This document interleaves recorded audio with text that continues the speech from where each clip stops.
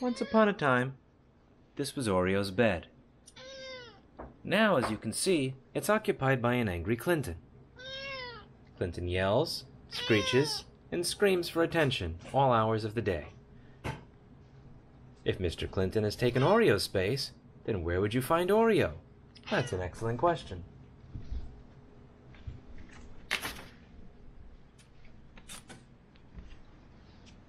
That's right.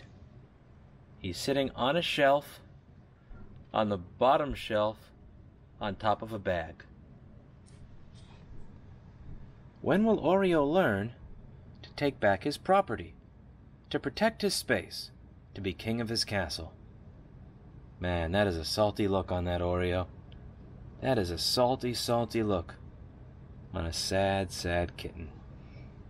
It's okay, Oreo. It's okay.